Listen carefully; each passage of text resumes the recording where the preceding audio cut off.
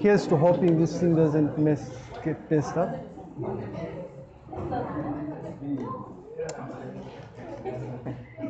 All right, there we go. Sorry I'm late again. So we proceed with lecture series number 16 today, where we start our discussion of number systems and representation, really. We're supposed to have started this on Monday, but people didn't want to. Now, I thought I would start off by a rant here. I thought we had a discussion about only two people have bothered to scan the results of their scripts and share them with us. We don't know what the others are waiting for. It's very strange here, right? Sometimes when you're taught to do something and you don't know why you're taught to do it, it's best to follow the instructions, but hey. So we'll start off with, this is a lecture outline, right? Just a brief introduction. This whole thing we are calling number systems and representation. And I've always thought, right? I deliberately asked us last time to say, why are we doing computer architecture? Try and see if people know why we're doing this. So I thought it would be nice for us to, nothing to do with why we're doing computer architecture, but why we are studying number representations. Look at a few scenarios, usage scenarios, and then we'll jump right straight into these three number systems that we're going to look at, right? So base 10, well, I guess revision from primary school, and then we'll look at base 16 and base 2, right? Incidentally, there are other number systems out there, right? So I mean, we've been singing this song over and over again. We now know that numeric information is extremely important to computers, right? And the specific type of numeric information that a computer is best able to make sense out of is the binary number system. But we need a way to efficiently store this numeric information, right? For the purposes of the people that are the human beings, that is, that are going to be trying or wanting to make sense out of the numeric representation, and also from the perspective of the computer, which is eventually going to have to interpret the information encoded in whatever file you'll be working with, right?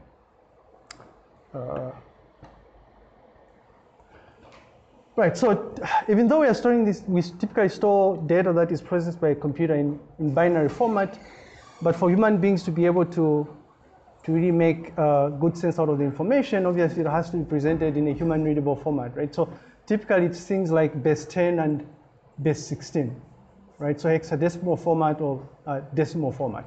Decimal format for obvious reasons, right? I mean, we are born, we've been indoctrinated into thinking that working with 10 digits makes more sense than any other number system, right? And apparently, not apparently, I think there's a logical reason to this, right? 10 fingers. I don't know, those of us that are not fortunate enough not have 10 fingers, but that's why the deci, right? 10 fingers.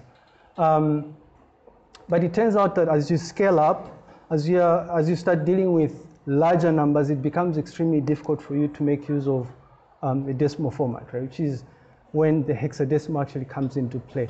And it turns out that representing information in hexadecimal format is very useful when you're trying to convert from binary to something that a human being can easily make sense out of.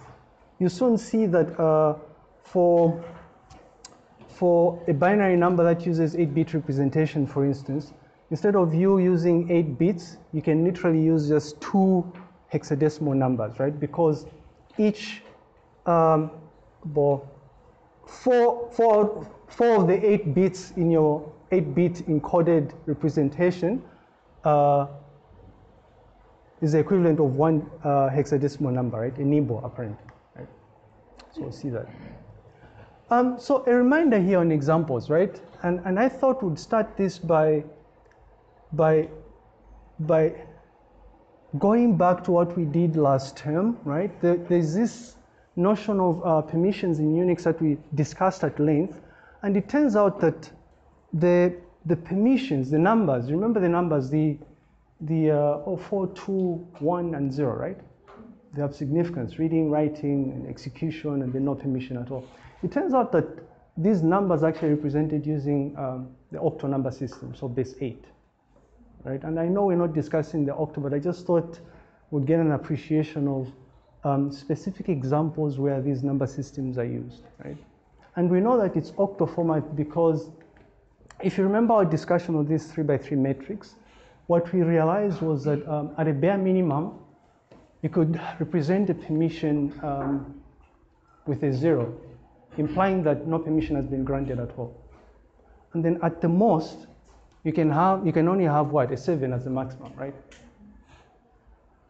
0 to 7 gives you a total of 8, right? So you're playing around with 8 digits, which is base 8, octal number system, right? So classic example of where the octal number system is actually used.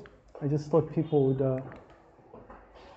would remind themselves about this. It might come back when you're dealing with computer security next term. So there's this notion of, I don't know if we've discussed this with Edward already in computer networks. When you're discussing the internet, you now know that computers, well, my computer has a name obviously, right? But if I'm communicating with another computer on the network, it has no way of trying to make sense out of the human readable name that I've given my computer, right? But what it is able to make sense out of is these things they call IP addresses, right? So internet protocol addresses, right? And they look something similar to the numbers that I've highlighted there, right? So these are usually represented using what they call dotted decimal format or dotted hexadecimal format these days. Dotted decimal format is used for, I guess, what they call IP version 4, which is the most widely used version, right? So these numbers here, all of the highlighted numbers here use dotted decimal format, IPv4, right? So you have groups of numbers. These are decimal numbers separated by a dot. So using this particular unique identifier for my computer, I can easily communicate with a computer on the UNZA network or on the internet, right? And it turns out that we use a dotted decimal format so that we can easily read the IP address. But what the computer does behind the scenes is it converts these decimal numbers, for instance, into equivalent binary numbers, right? Ones and zeros, right? The same goes for the so-called IPv6, and surely I do hope Edward has taught us why we are gradually transitioning into using IPv6 instead of IPv4. IP addresses are going to have to run out at some stage, right? The IPv4, right? And so version 6 makes it possible for us to actually have a lot more addresses. And it turns out that because of the same interesting things that Edward has taught us, it turns out that the reason why we are running out of IPv4 IP addresses is because increasingly there are more and more devices that are finding themselves on the internet, right? There's this notion of the Internet of Things now. People are connecting weird things to the internet. You know, you can connect your refrigerator to the internet. You know, you are running, I don't know what those devices or gadgets are called, but you can literally connect that device to the internet, right? Like when you're running and you're trying to keep track of how fast you are running or how many kilometers you've covered. You know those bands, right, that people use, right? All those weird things are being connected to the internet now, and there's more actually out there. So the fact that more and more devices and gadgets are being connected to the internet means that we'll end up with a situation where we're using up a lot more IP addresses. I'll have to run out at some stage. So which is why we're using IPv6.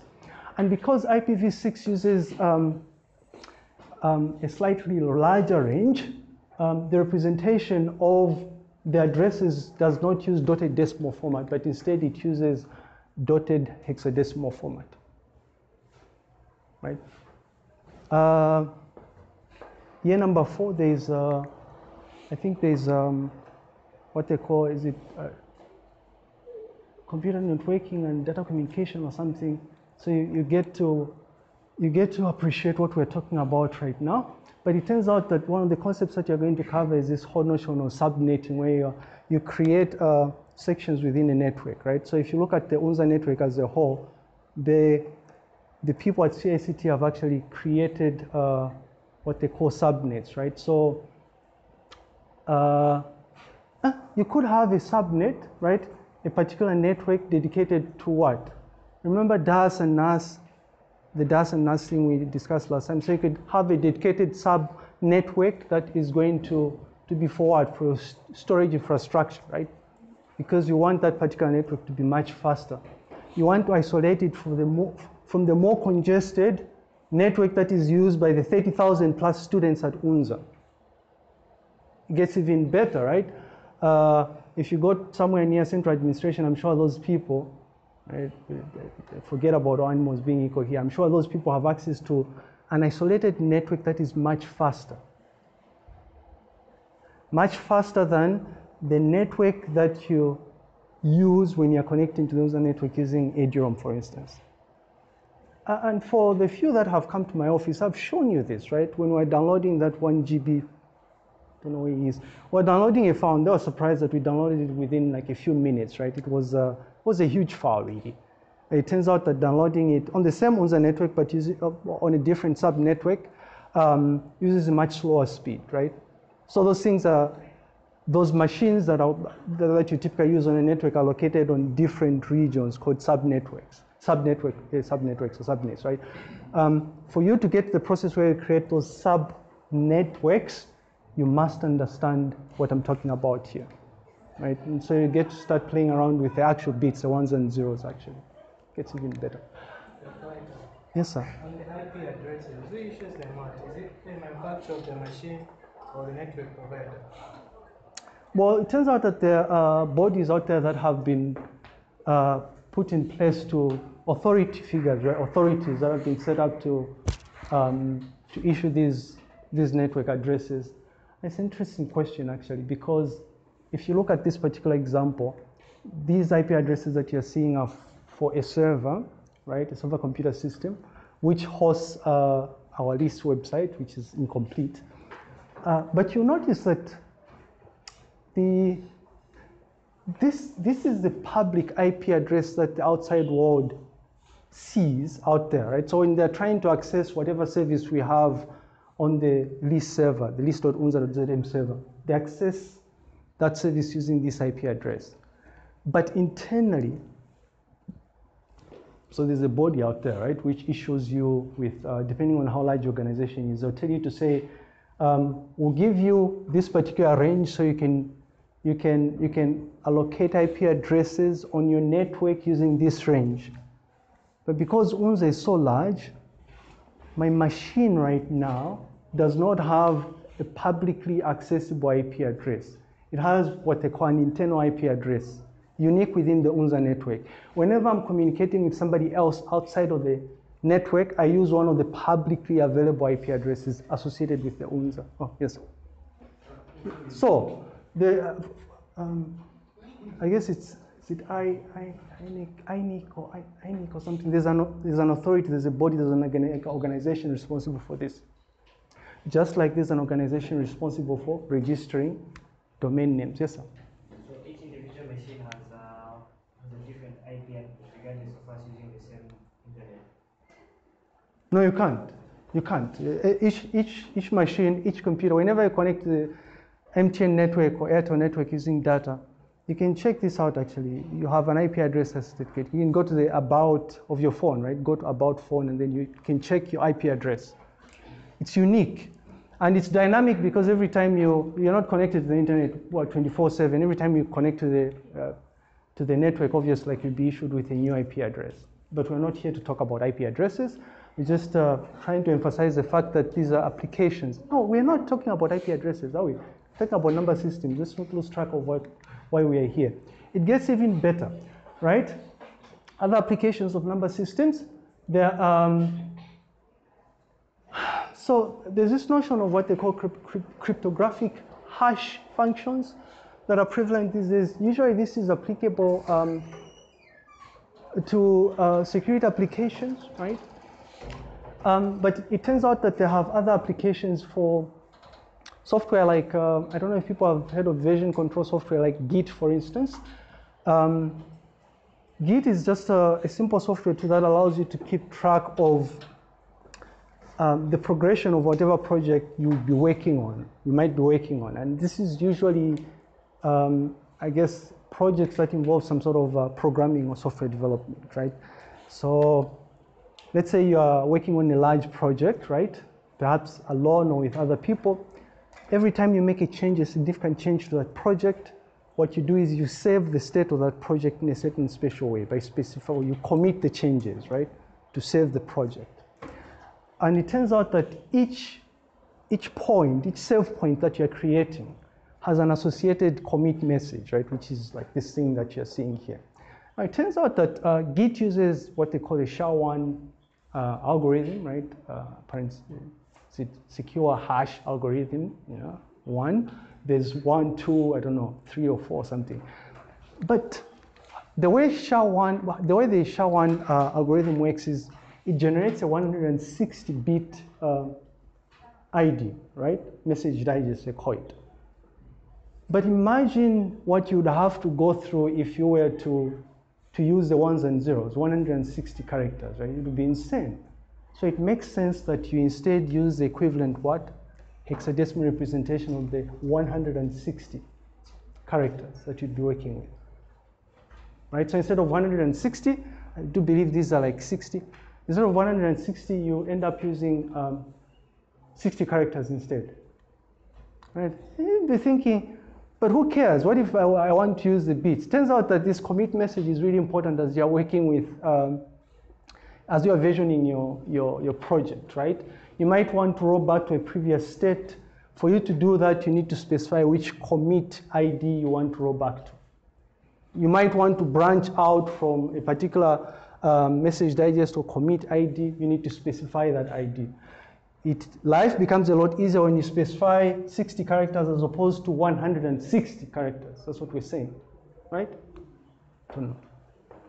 Is this making sense? No. Sorry? I don't know where you are. Where did this start from? Where are we right now? These are examples. Look at this, right? So if you look at Git, right? If you look what I'm saying about Git, the way Git works is, let me just show you just now. Git is a software application, right? It's application software. It's application software that you use to, let me just show you. It's application software that you use to version control whatever software project or project you might be working on.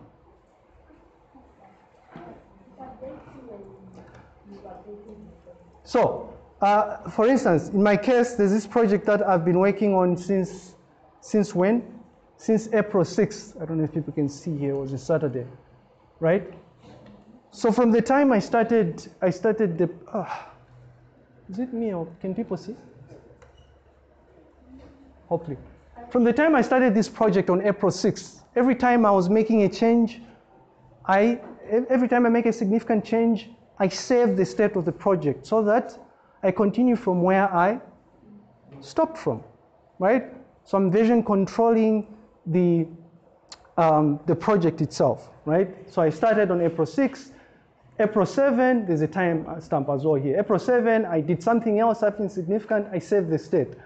All the way up to right now, right? So, the way I'm saving the state is I commit the change, and when I commit a change, each change is associated with a unique ID. But the unique ID is represented by the software using hexadecimal format. That's what I'm trying to say. Internally though,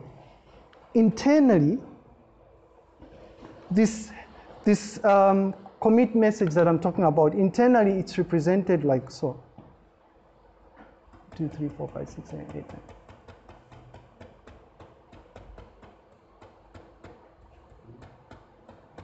Okay, so internally,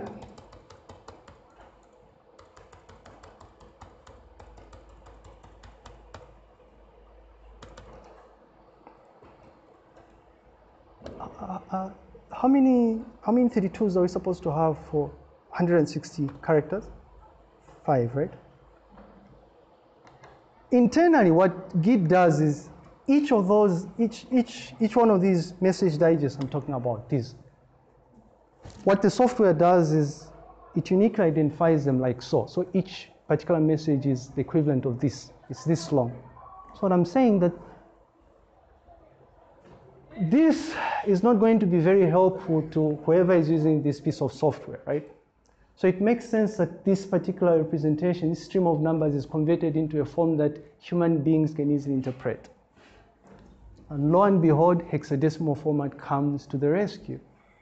We are looking at examples where number systems are useful to human beings, right? Why are they letters? It's a number system, though. It's just a number system. What do you mean, why are they letters? We discussed them just now, but it turns out that the way it's base 16, and the way base 16 works is you first of all use 0 to 9, this is like the equivalent of base 10, and then the remaining 8 to, is it F, are kind of like alphabetical letters, right? So you notice that these commit messages that I'm talking about here, it's a combination of, it's not just letters, it's a combination of letters and numbers. Can you see a 2 there, 2F somewhere there, 2F6CD, right? Okay. So examples, right, of where number systems are quite useful. And it turns out that there are a number of such examples. Incidentally, when you start covering 2022, I think, computer security, I do believe you are going to have a discussion of the various cryptographic hash functions that are available out there. So SHA-1, SHA-2, it turns out this is not that reliable these days. So I think circa 2005, they stopped using this. It's not as commonly used as it used to be, right? All right, so I was just showing you the commit messages there. For those and then, again, still application of these things. Once we start using Qt-SPIM, you notice that the interface that we'll be using allows you to view the CPU state. By the way, this is the state of the registers, 32 registers. It allows you to view the state of the registers either using base 10, which is decimal number system, base 16, hexadecimal, or base 2, binary, right? So by the time we start using Qt-SPIM, obviously, you'll be able to make better sense out of what's happening, irrespective of which number system you want to use.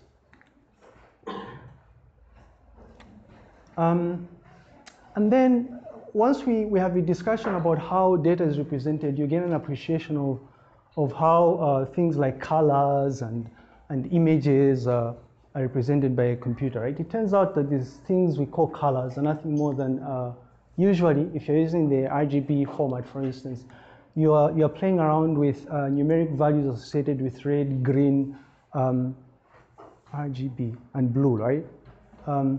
So if you want purple, you can combine those three colors to derive purple, for instance, right? And it turns out that these colors can be represented in so many different ways, right? You can either represent them using decimal format, using hexadecimal format, right? Or binary format. When you start your discussion of web development, I don't know if Mwalimu is teaching you that, you will notice that for when you're working with colors during web development, hope people can see this.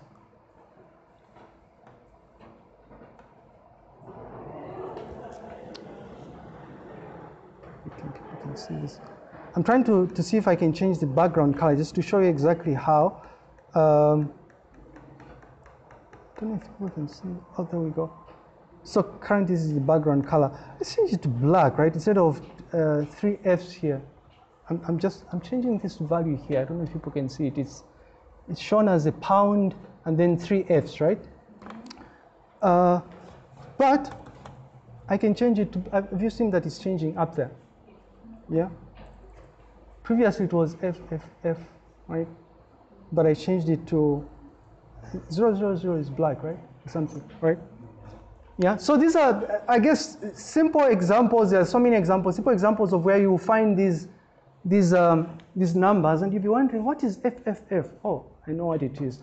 Usually, I mean, if you play around creating those memes with Photoshop, for instance, I do believe I know people get away with it by just using a color picker or something, but you can actually change the colors of whatever image you're playing around with by just using hex values. Right? So 0 all the way to F are the numbers you're playing around with, essentially. Right? And then once we have a discussion of image representation, you notice that the images are nothing more than a representation of, and I don't know if this is very clear, but if you blow it out, you notice that the image, right, if it's a high resolution image, the more you zoom in, you can literally see the pixels associated with the image itself, right? And it turns out that the way a computer represents that image is just using ones and zeros associated with each individual pixel, the image, right? And then once we have a discussion of how a computer knows A's and B's and whatnot, again, would be like a classic example of like usage of so-called number system. Usually you'd be, when you're dealing with ASCII, you typically come up with what they call an ASCII table, and it will represent the things that you find on your keyboard in hex and in binary, although this thing doesn't have the binary equivalent, it's just decimal and hex, but typically there'll be a binary representation as well, right? So everything is the equivalent of each of the three number systems, decimal, hex, and binary, right? Including the space.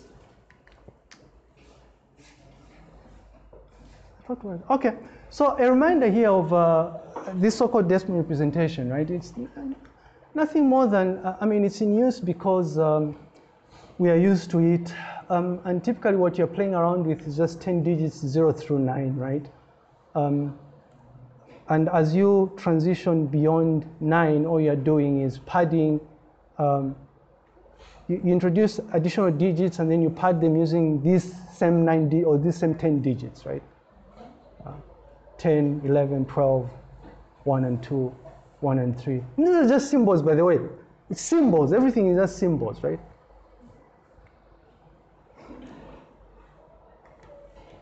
Okay, I mean, we don't have to, everybody knows how to work with base 10 here. I mean, I'll be surprised how you found yourself here if you don't know how to. So this, yeah, now base 10, everybody knows how to do base 10, right? How do you go to a shop and tell them, say, I want that particular item worth 2,000 kwacha or 200 kwacha, right? Because you know base 10, right?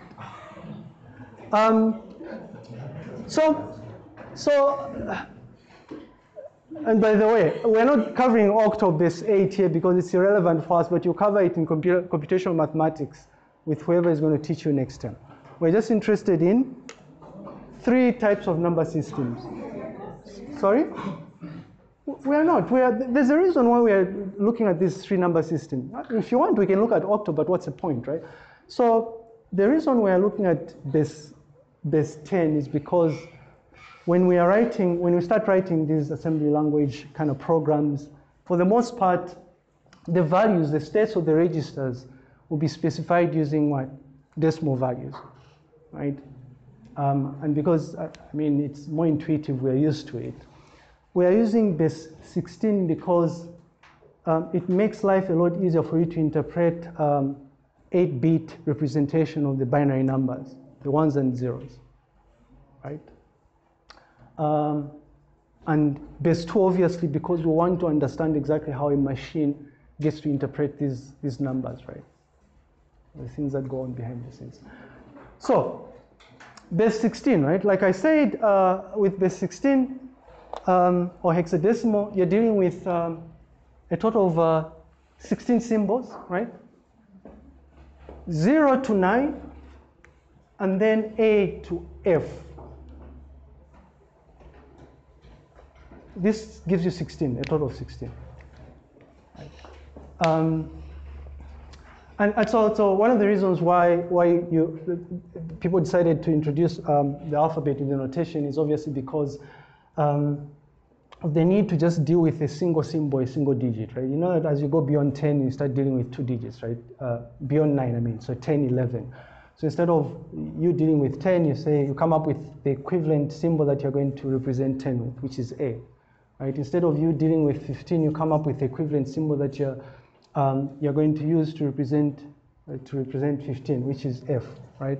So effectively what we're saying is you're dealing with 0, 1, 2, 3, 4, 5, 6, 7, 8, 9, and then A, B, C, D, E, and F, right? 10, 11, 12, 13, 14, 15. A total of 16 digits. Right. Something that will soon become clear is this notion of a single hexadecimal symbol digit representing 4 binary numbers, and we'll see this once we have the discussion of base 2. But just keep this at the back of your mind. Very useful concept. Like I said, I think it's called a nib or something. Is it? What is it? 4 bits is a nib, right? Or something. Don't know. Right. And again, a reminder that this will come up a lot once we start dealing with QT-SPIM here. So the question then is, since we know the decimal number system, or base 10, and we have a very good enough understanding of how base 16 actually operates, the obvious question is, how exactly do we go about representing a number in let's say, base 10 into base 16, right? If you find yourself in a situation where you want to represent that number, how do you go about doing that? Or the other way around, right? How do you represent a number that is in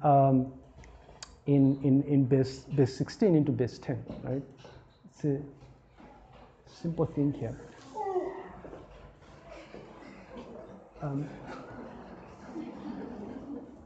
So for smaller numbers, so for numbers less than 16, it's a very straightforward process, because all you have to do is come up with, I guess, a mapping of the decimal equivalent of these 16 symbols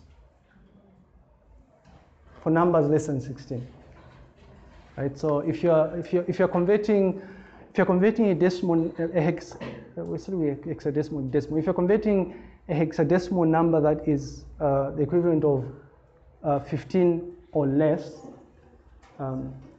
in base 10, then you just use this table, right? And sadly, you'd have to memorize this somehow. So you see a B, and you know it's going to be an 11, right? Because the alphabetical letters are only introduced for digits, for decimal numbers with more than 2 or more than 2 digits, more than one digit, anyway, right? But the question is, what happens when you're dealing with numbers that are more than 16, right? Decimal numbers that are more than 16. It turns out that there's a simple process of doing this. All you do is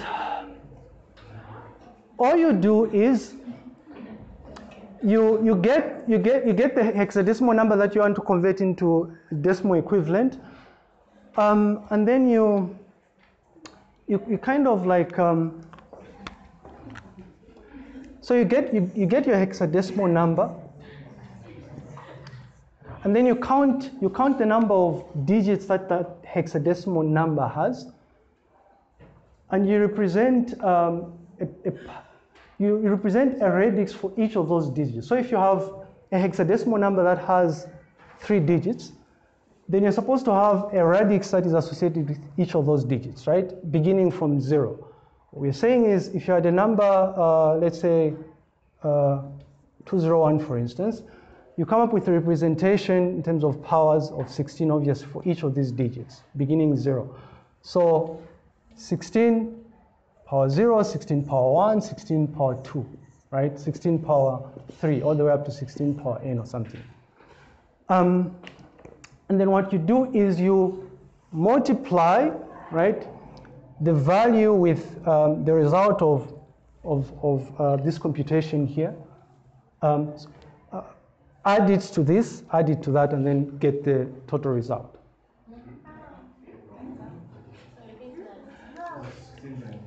You come up with the equivalent powers for the number that you want to convert, right? Like 201.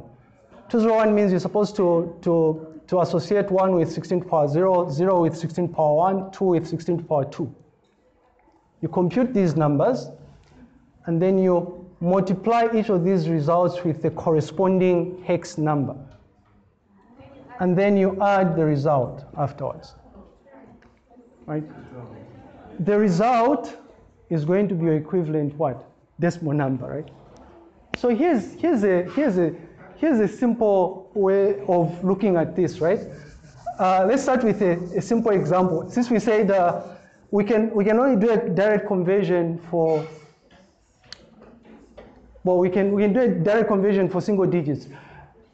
How would we convert FF using the method that we just said?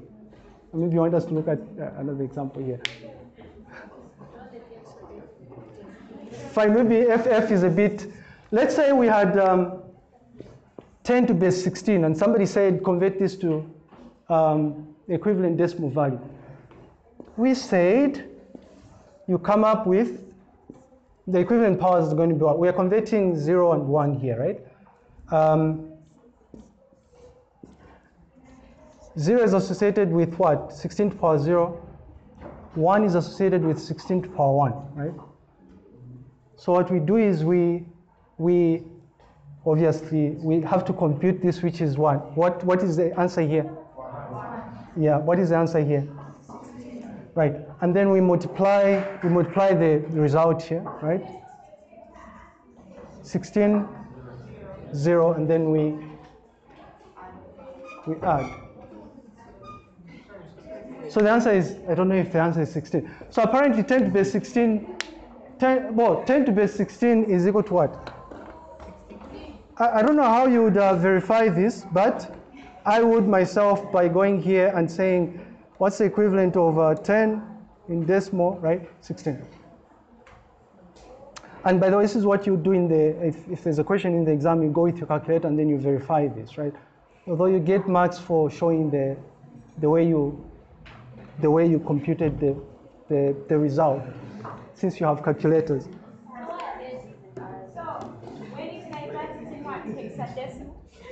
No, but we just said that we said the question was, we started with an example of saying we have 10 to the base 16. What is the equivalent of 10 to the base 16 in base 10? 10 base 16 is equal to 16 base 10. Now I hope no one is thinking, oh, then maybe every time you have 11 base 16, then that's no, right? Because of no. Maybe let's try.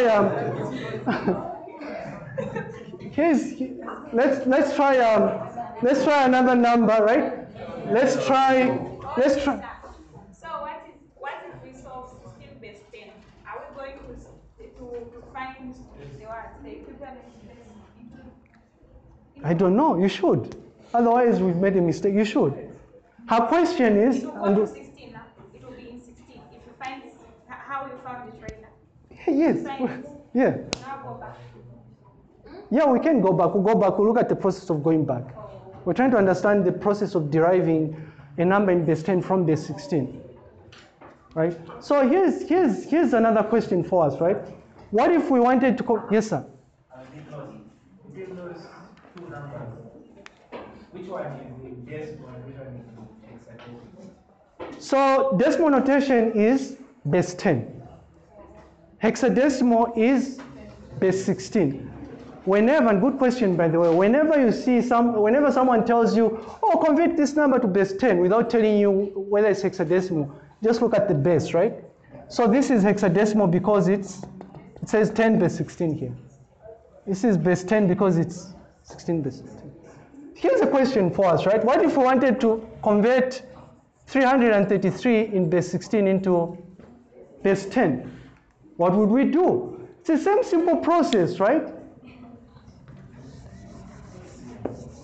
And as you are starting out, I would highly encourage you. The math majors probably know better ways of doing this. But as you are learning how to do these things, do it stepwise, right? Do it like I do because I'm slow here. So I have to, do it stepwise. I know that I need to have 16 power 0, 16 power 1, 16 power 2 here, right? So 16 power 0, 16 power 1, and 16 power 2. And then I lay down all these numbers, right, exactly as they appear, and then I start computing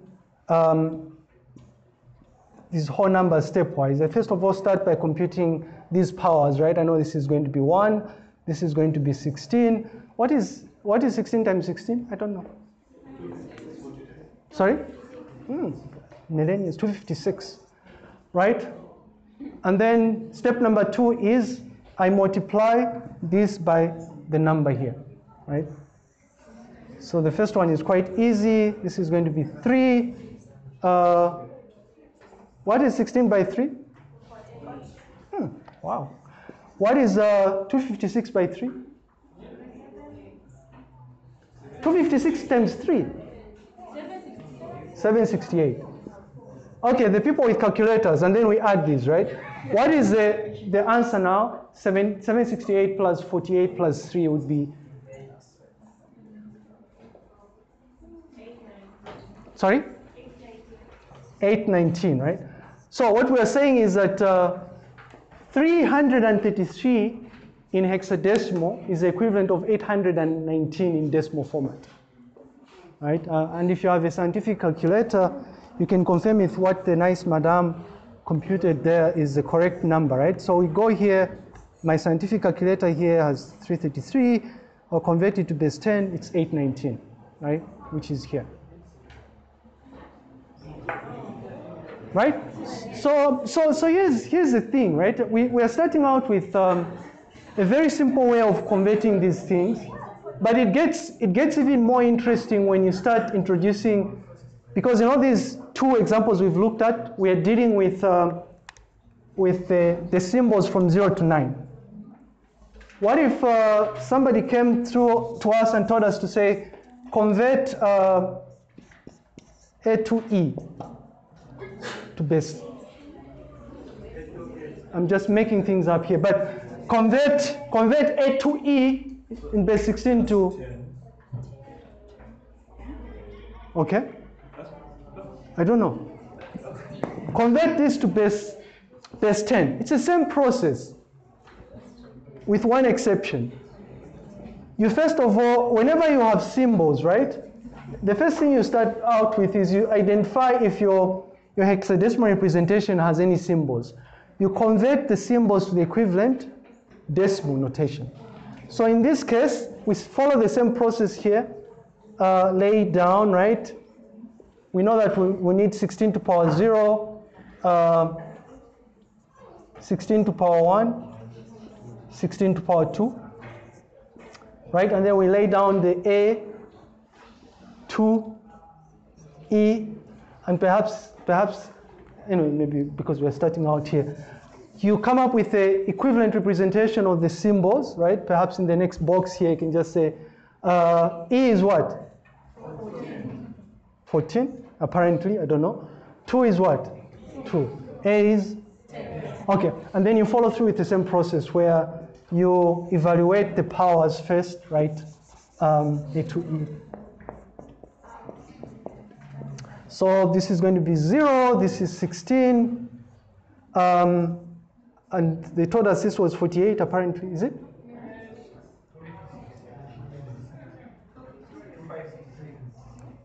Sorry? 256, thank you.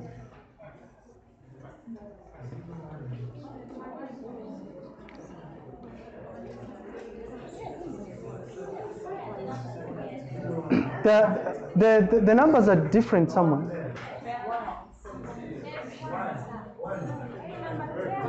Okay, it's fine. Okay. Right. Okay, this is fine. Okay, so you do this, right? I was looking at the 48. I thought it was the power of 16, but I was. So. Oh, thank you. Yes, there we go. You've already figured out what's happening here.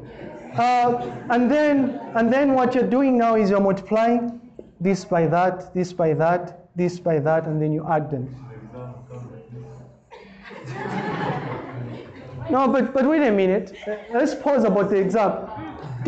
Please don't start with the exam. It's not about the exam. You must understand this, right? Yes. If you look at the questions, those of you that have looked at the questions in the exam, some of the questions, the people were confused, right? Were associated with those IP addresses, and they were carved in such a way that it was practical.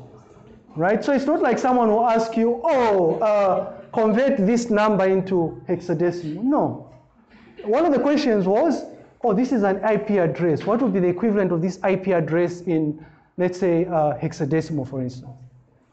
Right? So there's a bit of thinking that is involved and a whole bunch of concepts that are associated with whatever question would be asked. So 14 by 1 is 14. I don't know what 2 by 16 is 32. 10 by 256 is 250. And then you just add these numbers, right? And then you get your answer. This should be fairly intuitive now. I mean, those examples are pretty much exhaustive. You notice that the slides have, hello, hi. Can you give us an example of turning the base 10 number to Yes. Yeah, sure. Yeah, that's what we're going to, right? Yeah. So we will. I mean, hopefully people understand this. I mean, so you can pretty much easily work with even larger numbers, right, if you wish to. Much larger numbers. And in fact, what we expect people to do is to be able to convert, sorry to take you back, but to be able to convert, if a question was to come and they ask you to say, what is this in base 10, right? No, okay, maybe not. Not base 10, maybe. But no, I'm just joking. But if somebody was to ask you to say, can you represent, this is IPv6, right? Represent this IPv6 representation of this IP address into decimal notation. You should be able to do this. All you'd have to do is you look at these different segments here and then you convert them to decimal. Sorry? No, the slash is, you'd ignore the slash. Normally when you ask such a question, it's not like the slash won't be there. It spells out certain information associated with the network itself. It has nothing to do with IP address. Yeah, if a question like this was to come, it wouldn't have the slash. But when you start doing subnetting, obviously the slashes will be introduced in some of these computations. Okay, so the question now is, how then do we go about converting, going the other way around? Now that we know how to convert 10 in hexadecimal format into the equivalent decimal format, how would we convert 16 into base 16? 16 base 10 into base 16. Or how would we convert 819, a decimal number 819 into base 16 or into hexadecimal format, right? It turns out that it's a fairly intuitive and easy process. And please, at this point in time, I expect the math majors especially to tell us about some of the better ways or more effective ways of converting numbers, right? I'm just showing you one method. It's possible that there are other methods of converting these bases, right, into equivalent notations. Is it not so? This is not the only method, right? Who's doing maths here? I don't know. There should be. There's bound to be another method. Come on, it can't be this alone. No, but why are you being spokesperson for them? Now,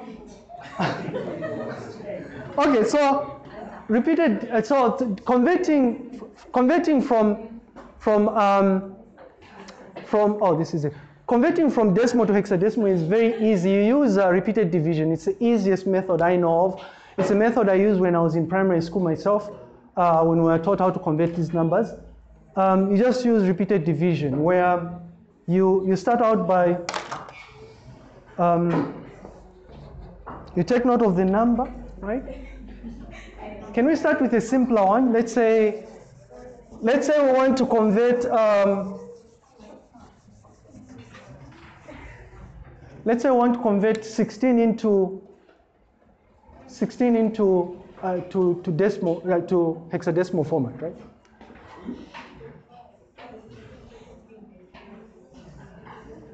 We use repeated division, right? So using 16 as an example, we use repeated division in such a way that every time you divide, you keep track of the remainder, right? The remainder and the result of dividing. Right? So you start with 16, and then you use repeated division. You start by, well, 16. I guess this is 16. So you divide the decimal number by 16. Take note of the result and the remainder. Okay. What number do you want us to use? 819. Sorry? 819. 819. Okay, sure.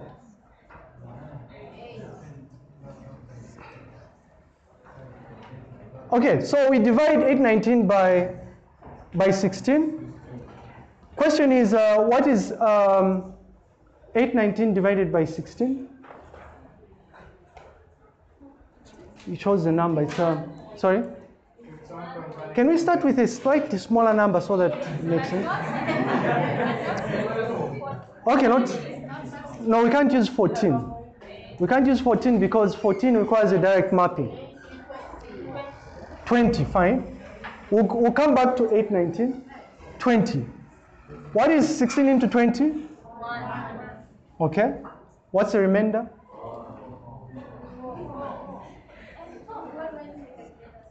What's 16 into 4? Remainder?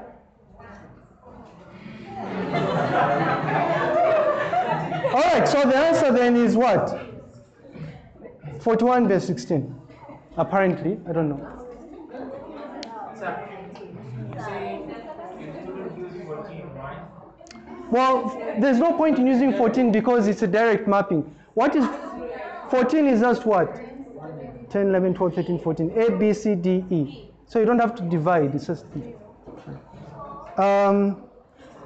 So we are saying 20.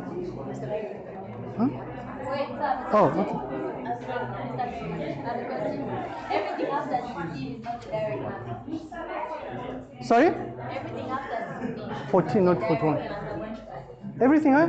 Everything after 16 is not a direct mapping. Yes, because we, sorry, 14, not 41, 14 here.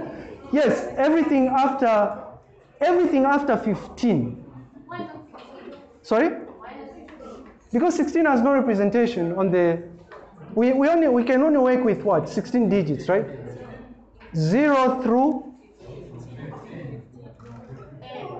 F. Yeah.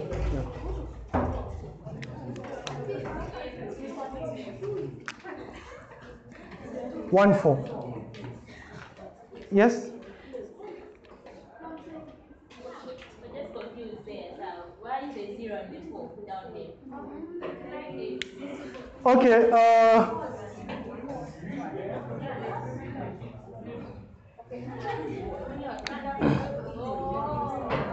Oh, you understand? Okay, 819 apparently. Let's start. Let's close up with the 819. What is 16 into 819? Sorry?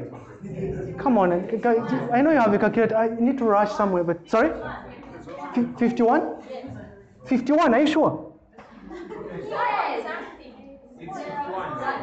Okay, so it's 51, right? What is the remainder?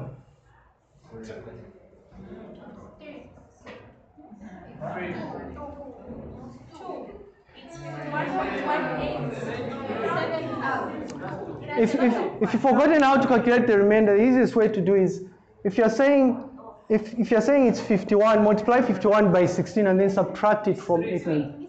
Okay, 3. What is 16 into 51? 3. What's the remainder? No, it can't be 0. Come on. You're joking now.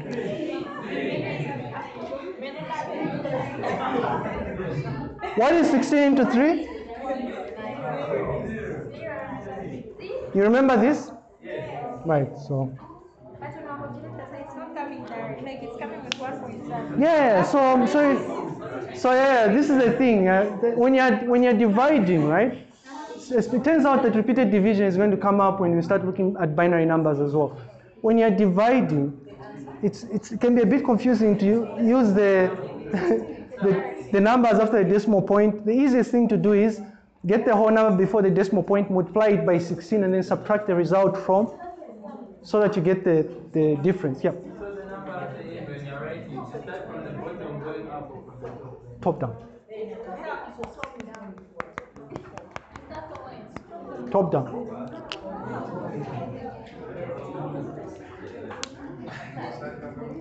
Like on the previous question, the arrangement is different from what you've done. Yeah, you went from What is done Where? Which one? Yeah, but I did say that it was a mistake. It was not 41, it was 14.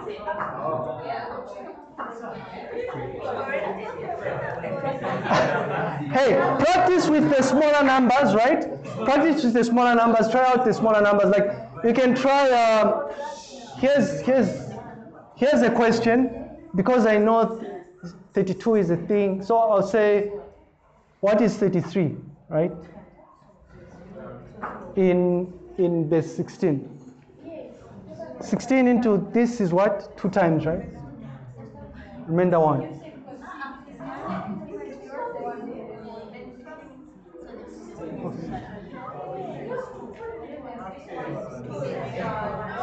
Thank you.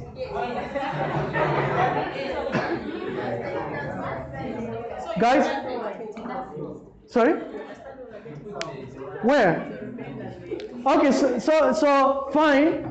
If people are getting confused, we shall modify the slide so that our table that shows repeated division will clearly state to say the remainder goes here, remainder, right, and then result. Fine. But practice, yeah.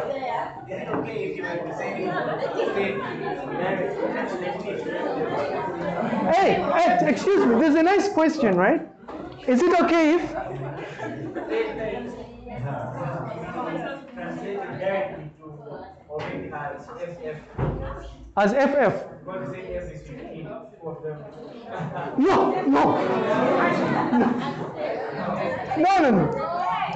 You know the easiest way of confirming if what you've done is, whether what you've done is correct, is doing what? Do another, convert it to go back and see if you can convert FF to decimal. You notice that what is F? It's 15, right?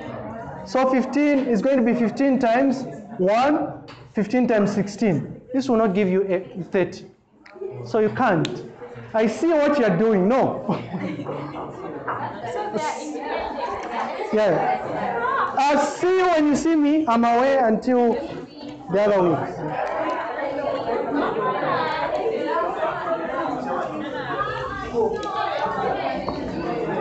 Yes, hi. Yeah, I want you to enable to upload the results because you lost the script.